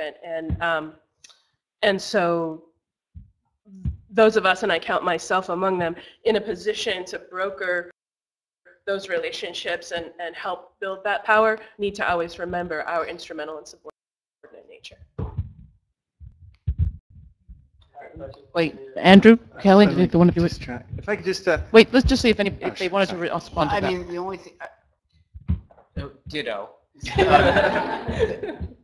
When we look at the B Corp community, it's a largely white-owned business community. Women, interestingly, like a lot of women entrepreneurs, not half, but I think it's close. I think it's like 35 or 40% of the B Corp community. So less of an issue there. Although even then, if you went and then segmented that business community on size, I would. And this is I'm making this up, but directionally, I'm pretty sure I'm right. You'd see the smaller businesses being women-owned or women-led. And very few people of color, something like 10%. So, I think that's a huge weakness for the B Corp movement, that it hasn't done that. And in the end, the question of power, the owners and managers of businesses, even in a more just system, are always going to get more of the benefit of businesses than others. And so, if we don't, for us, if we don't figure out how to create partnerships that create more minority entrepreneurs, more entrepreneurs or people of color who actually are the owners or the managers of businesses, then we will have failed to achieve the ultimate goal that we defined at the beginning, which was redefining success in business in order to create a shared and durable prosperity. We won't have succeeded. So I would mostly just put that as a huge challenge for us. Yeah, and it's about creating an opportunity for value and practice to meet, and race and class is something that we're still struggling as a nation to talk about every single day, and even for a woman of color owned corporation, which we are, it is upfront in our hiring practices and policies that we're going to hire from our community. And it's not just something that we think about, but it's something that we talk about, and then it's something also that we have to discuss with our board of directors. So it's like, what is the conversation in the boardroom, and how is that trickling down into your practices? And if the conversation is not being had there, and that's not a comfortable conversation to have, then it doesn't really matter what your programmatic initiatives are. It does really have to come from, yes, the bottom up, and that's very important, but what's the conversation from the top down? And it's not really about, it should be uncomfortable. The conversation's uncomfortable because it is about power and power shifting and power dynamics, but but we're poised to have it, and And I do think that that's the, being really intentional in terms of percentages. Like, so you wanna go for a certain type of representation in your corporation and your business. What does that mean in percentages? And then what does that mean in your hiring practices? End of story. And that may sound like affirmative action in many ways. And guess what? Yes, it is. It's affirmative action, and I'm saying it. And damn it, we still need it, and yeah. So, and I just want to share that it's also a challenge for us, and it's in terms of what is a democratic and representative staff. What does that look like in our organization? And the people that we hire and work for the point must reflect our community. They must. They might only be from the community, because that's not what we're saying, but it has to be reflective, and that's not easy always. So it is a challenge, but I think it's one worth taking on. Well, can you tell that story briefly about the Federation of Southern Cooperatives in the land? Just a bite-sized illustration. I mean, the way the Grid TV looks at it is who are the experts, and redefining who the experts are, and going and talking to the folks in Mississippi about the roots of the solidarity economy analysis that Chokwe Lumumba was talking about, brought me beautifully into contact with those who had helped to found the Federation of Southern Cooperatives. And I'm not sure which exact story you were talking about, but their point was, we never separated political rights from economic rights, because as soon as we registered someone to vote, they were fired. As soon as our farmers joined the NAACP, they lost their loans. Some point along the line, some other types of folks decided we're going to separate these two and talk about freedom instead of power. But the discussion is now being had again about what does power without capacity really look like, and what would it look like to build capacity. And who the experts are the people, mostly women and people of color, for whom this has not been a lifestyle choice for the last 100 years or two, but rather a means of survival. I wouldn't just say it's about representation, I would say it's about viability. For your business, for your plan of inclusion. That's just me. Did you have a question? Thank you, Melissa. Try and be brief, but I really appreciate the conversation. My name is Sean Paul. I'm here today with an organization, International Funders for Indigenous Peoples, together with my colleague Evelyn. One of my questions, a theme I heard that really excited me here, a new economy, is around culture, wealth, not jobs, but wealth. And if we think about wealth and assets, I certainly resonate in our work, cultural assets. I think they're investable, and they matter for community well-being. I'm just wondering, is that a relevant frame for each of you? Is how do cultural assets and wealth show up in each of your respective areas of work? Kelly talked about that briefly at the beginning. Yeah. It's just a part of who we are, so it's hard to sparse out. But our mission is about the cultural and economic revitalization of the community. So that is about directing investment into nurturing cultural assets, right? Which for us has everything to do with art creation, or of every single type, and providing space for that conversation to take place, and then also creating, make sure that there's partnerships so that the cultural assets of the community are sort of exported out as well. So it's very, very much a core of what our thinking is. I mean, I just talked about the exported culture. I mean, you look at hip hop as an exported culture. I mean, the pioneers are they're kind of bitter. I don't blame them, because they're broke and poor after Bambaataa should be the richest person alive. But I firmly believe that cultural capital is something that we do have to figure out how to recapture, and we're working on it. Ed. And I should say, I think we have about 5 more minutes. Is that right? I think that watch is a little slow. Ed Murphy, I'm the director of the Workforce Development Institute. I'm here through the Neighborhood Funders Group, which WDI belongs to. We're the nonprofit arm of the New York State AFL-CIO. We give away money to unions to businesses to women's groups, environmental refugees, a number of different groups. But I want to comment, I want to preface my comment, I want to get into the issue about procurement, but I want to preface the comment by the opening quote from Paulo Freire's Pedagogy of the Oppressed. The boss is the boss because he knows how things work. And I think when Eddie asked the question about what can philanthropy do, I think I'll lead into procurement. The woman over here talked about procurement, and the name of the group is the New York State Procurement Council. It's at the Office of General Services in Albany, and that's the group that defines many of these issues.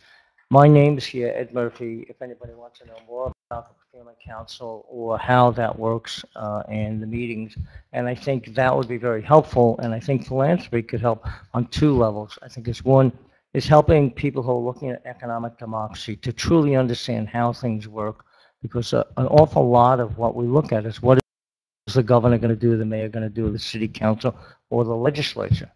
But we miss the fact that many of these decisions are made and guidelines are made not by them, but they're made by independent councils and authorities, and how do they play the role in that?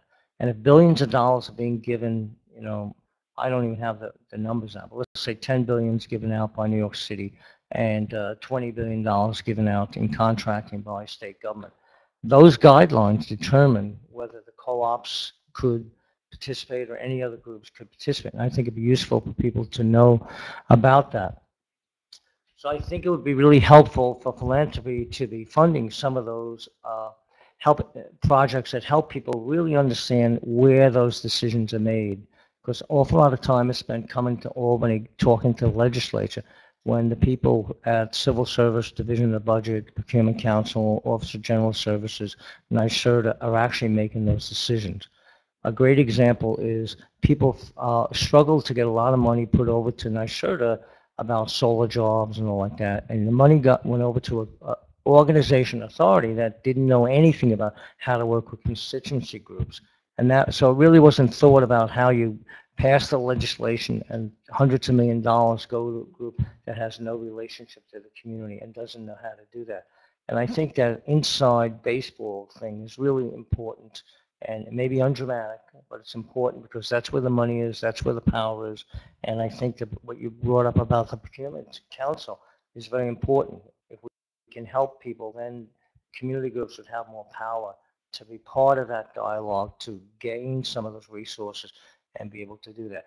And lastly, I'm here because organized labor, and there's 2.5 million members of organized labor in New York State, wants to play in this conversation with people. And it's part of its self-interest, a lot of its self-interest. The demographics show that people like me, white, Irish, Catholic people, are not going to be the leaders in the future. There's a demographic change, and unless we're helping in that transition, there's going to be no union members, and there's going to be no group to really advocate. If 2.5 million members are organized and focused on something, and their families, you got a shot at getting something done. And the question is, how do we create the dialogue with everybody else? Richard? Yeah, I'm Richard Healy. I'm an advisor to the Solidago Fund and with the Grassroots Policy Project. And the last comment was helpful for me, because my picture of the new economy is composed of lots of units of the kind of group of things that you're forming, which are so valuable. But it's not just those groups one by one, good business by good business co-op, and I suspect I see nodding heads. So partly the challenge posed to all of us is, how do we move from that, the picture we have now, and growing some of those to a more global transformation. And so we've used the word power a lot today. It's been used in different ways. 2.5 million people, I find that a persuasive number about changing a lot of things in New York.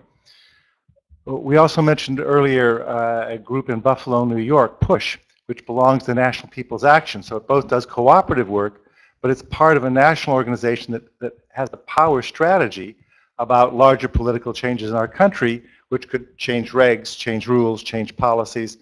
And that seems to me really the other part of the challenge, is how we connect the kind of work you're doing, which is so critical, but also connect it to a much clearer political strategy that thinks at the local, the state, and the national level that perhaps sees, and I'm not sure has to see, that the units you're forming are part of a base for those changes. But I'm curious, how much do you see the kind of B Corps, of co-ops?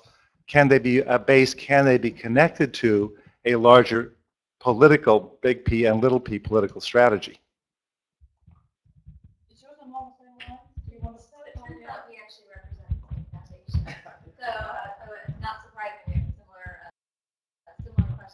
So my name is Aditi Wethy. I'm with the Solidago Foundation and See Forward Fund, and it was related to that too. So if I could just pick up, Richard, my related question is, I heard, I think Melissa, you may have said this, that can we imagine what the world would look like if we had a friendly city government? In friendly city governments, things are possible that are not possible. I think it's related to what you're saying, Richard, in that some of us in the room have funded quite a bit of work through other nonprofits, and some of yours as well, that have been working to build capacities and political power, right, to influence the system.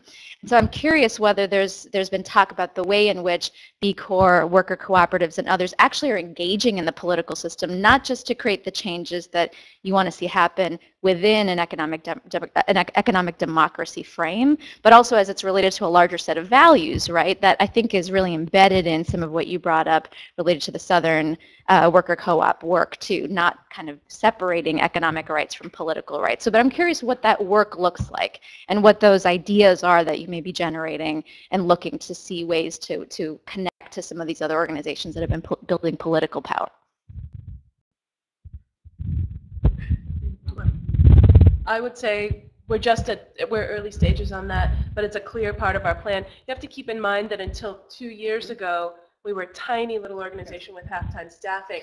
And so as we've built capacity, that political engagement is like one of our first things, but we envision doing it embedded in other organizations. So we can mobilize a few foot soldiers, but there aren't enough for NPA to care about us yet, although we do have a relationship with them and we're interested in offering ourselves as part of a base building strategy. We're also engaged with the American Sustainable Business Council, with B Labs. We're in conversation with, we've talked to PICO. We've sort of understanding the relationship on the ground is important nationally, but we're just exploring it. It's a commitment, but we're exploring it. I would say that the bulk of the, political organizing work has been going on at the local level, for the past 5-10 years, and there are actually, movements. Jorman is part of it. I'll turn it over to him in a second. But Richmond, California, Madison, Wisconsin, Philly, there are Cleveland, there are actually several cities around the country that are looking at this, and our members have been driving some of those conversations and helping shape that. So until 6 months ago, we had an exclusively local strategy, and now we're opening it up. But I'm kind of curious about this stuff. I was going to say, there's in conversations I have about the new economy, there's always like different people that sort of enter that space for different reasons. So I'll talk about my experience and my friends while we got into the new economy space, and it's sort of related and branched off from our power building political analysis and activities. They're not different exclusive conversations for us. So Northwest Bronx Community Clergy, our community partners are folks like Northwest Bronx Community Clergy Coalition. They're an NPA affiliate, by the way. The Point, Mothers on the Move, et cetera, et cetera. And they all engage in community organizing that was very much focused on building people power to go and beat up electeds, make them do the right thing, basically. And to do that, and it's been working here and there, and that's a way to think about building power. Early on, the precursor to BCDI, one of the things we spoke about that will center in our conversation is, our organizing has been getting better and better. We're able to contact more and more members. We're able to get them through a lot more sophisticated leadership development pipelines, et cetera, better and better. But then, like Kelly said, 30 years later, we're all of our membership is still poor, still broke, right? So organizing is getting better and better, but everyone's still broke. And we think part of the reason is that our organizing is not leading to our membership owning and controlling the assets that drive policy change. So the idea, so that's how we got into the new economy stuff. That's when it was like cooperatives. That's the most genius idea I've ever heard in my life, et cetera, et cetera. When we started exploring that space, it sort of grew out of that conversation. So I think not everyone in the movement sees it that way, but at least, the folks we're dealing with, that's how we see it, and that's where it grew out of, so. I think we have time for one last question. Oh, and I better be a stinger. Oh, no. I was already feeling the pressure. Good. Now I don't even know if I can talk. Well, so I'm Deirdre Hess. I'm from the Heron Foundation, and I am so thrilled to actually hear so much of what you're saying really resonate with what we've been working for, and especially in the last 2 years. We've been in the process of changing our strategy to deal with poverty as not a marginal thing where if you could just get somebody into a house, I'm sure they can get into the mainstream, but rather as a structural thing and dealing with that. And I'm hearing you talk about like the healthcare cooperatives. Actually, PHI is one of our grantees. I'm hearing like we talk about investing in the enterprise, like you're saying you need the organization to have funding, not just the projects. And so we talk about all these things. I'm very excited. So one of the questions, and this is mostly for Andrew, I think, one of the challenges that we come up against as we try to move our entire endowment into mission-related investing is, we sort of have this idea that all investing is impact investing, that it's not just an asset class. And then one of the challenges is that when we think about the whole universe of possible investments, how do we find the information that tells us what the social impact of any given investment is? So, and another question is, how can companies that you don't think of as an impact investment, how can they start to move in this direction? And I'm specifically thinking of this example you gave of Campbell's and how they bought this company but managed to keep it separate as a B Corp. And are there other examples you can think of about how the universe of potential investments can be seen as potential impact investments and how we can measure and understand what impact it is they're having, whether positive or negative? Those are great questions. So let me start by saying, when I was going to answer this question before, but somehow I didn't quite manage to do it, about somebody was asking about what can foundations do and investing their capital as opposed to just giving it away. I mean, an unpopular thing to say is that most foundations don't invest their endowments in any way consistent with their mission. And a few do like a tiny bit, like 1 or 2%, and we should celebrate that. That said, Heron is at what, 25%, 40 now? Okay, awesome. So like off the charts leadership, and everybody else should do at least what they do, and that would make a pretty big difference just all by itself. And most foundations, either by culture or courage, don't do it. So, sorry for saying something controversial. So that said, I think this is a huge challenge. Like the fact is, not every investment is an impact investment because there's plenty of businesses and plenty of financial products that are doing all kinds of horrible things. And so, it's hard to make much sense of how you can make some investments and be doing anything positive with them. Yeah. Right. Okay. Great. So all investments have some kind of impact, and the question is how you move them from negative to positive. And there's all kinds of strategies that range from lots of stuff that's been around for a long time, like engaging the companies that are doing bad things through shareholder activism to get them to do better. And there's some good, examples of that recently. Like Apple has changed a whole bunch of things that they do, mostly through some combination of consumers and shareholders being pretty activist in their outlook. But I think, like on the more positive impact side, the hardest thing is no one really knows how to measure, or people haven't until recently been able to really think much about how to measure the impact that businesses are having, either negative or positive. Like with a nonprofit, if it has a very specific goal for its work, you can measure that specific thing. For a business, they have a huge amount of impact on all these different stakeholders, and putting all of that together. I mean, Norman was talking about this a little bit. You can measure the number of jobs that they created, but if those were actually pretty shitty jobs, or if they created a bunch of jobs, but those didn't create any ownership and wealth for people, or the company, the thing that they're actually producing created great jobs for people, but the thing they're actually producing is horrible for the world, you have to look in a pretty comprehensive way at the total impact of a business. And so a lot of the work that we do has been about creating the standards that allow all businesses to measure what matters, which is the whole, we think. And so, you can be making investments in businesses that are having a positive impact on the world and measuring that, and then creating policy incentives to get those to do even better. But the other thing we can do is just put everybody on a path.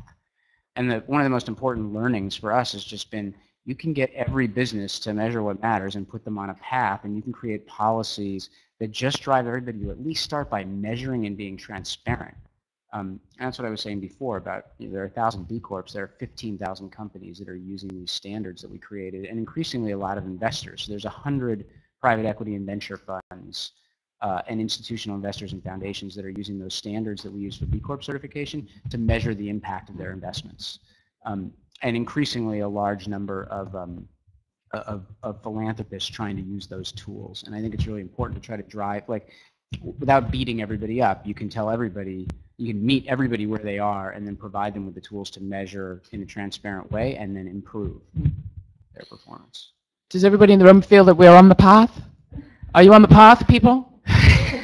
Yes, is the answer. If you want more information about Grit TV, you can get it from Natalie Pert right over there. I want to thank Kelly, Terry-Sepulveda, Andrew Kasoy, Melissa Hoover, and Jorman Nunez over there. Thank you so much.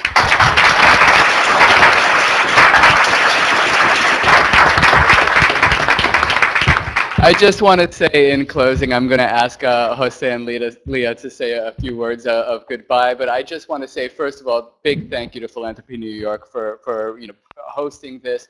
And we're really ultimately doing this to guide greater philanthropic investment in the creation of the new economy, the economy that's more equitable for more people.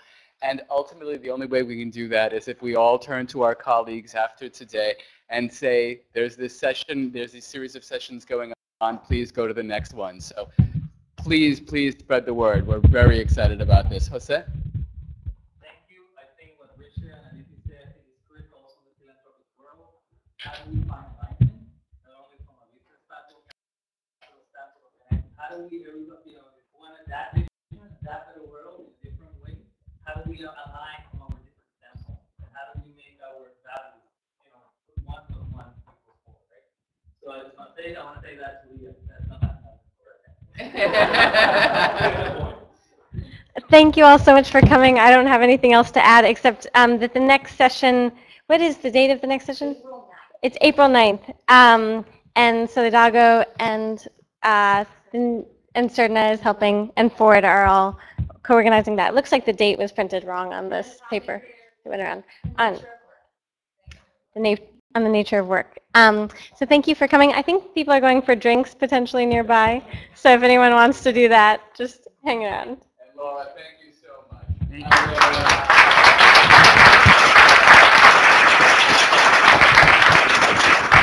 So there is one more request, which is this is kind of an experiment to talk about something as big as changing our political economic system and try and bring it down to earth in kind of digestible, chunks.